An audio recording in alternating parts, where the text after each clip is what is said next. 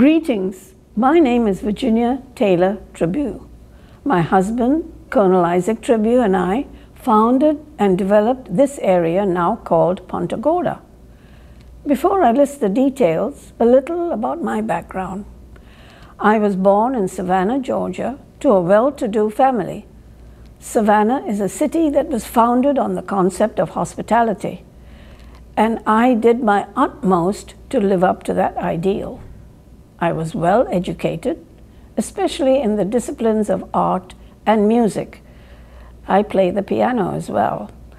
I married my husband right after the war between the states in 1865.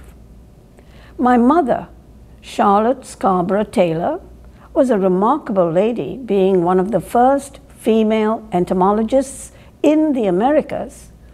2 of her workbooks were rescued from a burned pile in the 1960s, almost a century later.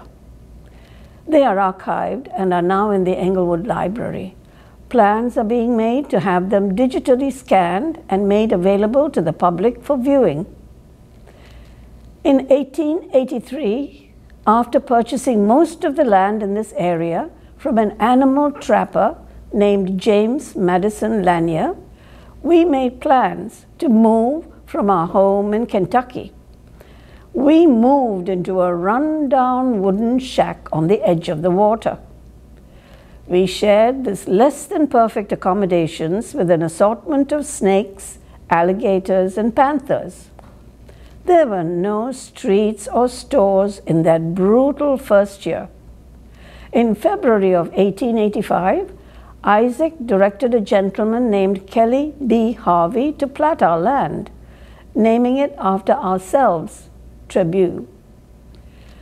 On December 3rd, 1887, at Tom Hector's billiard hall, the name of Trabue was no more. On that fateful date, 34 men voted to change the name of Trabue to Punta Gorda, as well as incorporating the area.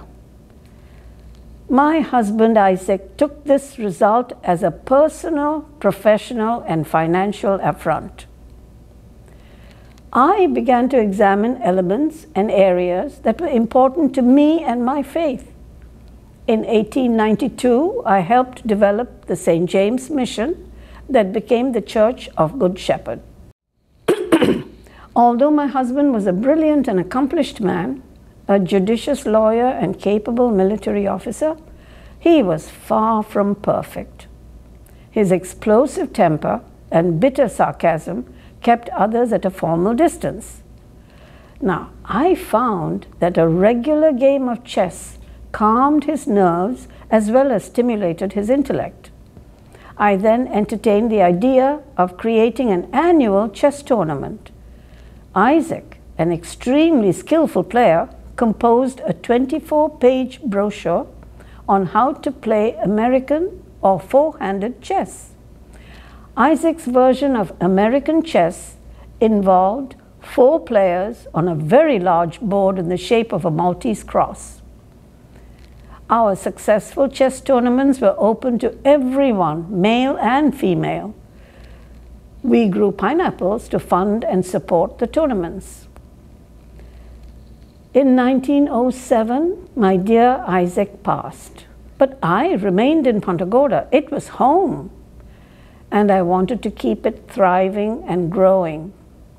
I graciously gave away the land known as Cross Park to the city in 1911.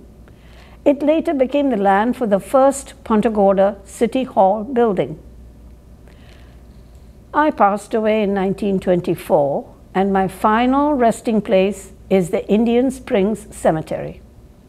My name is Virginia Taylor Trabue, and I'm often credited as the First Lady of Punta Gorda.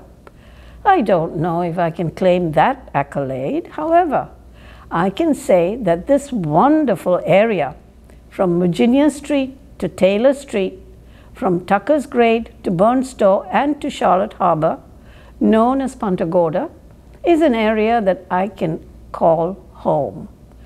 Thank you for letting me be a part of your centennial celebration.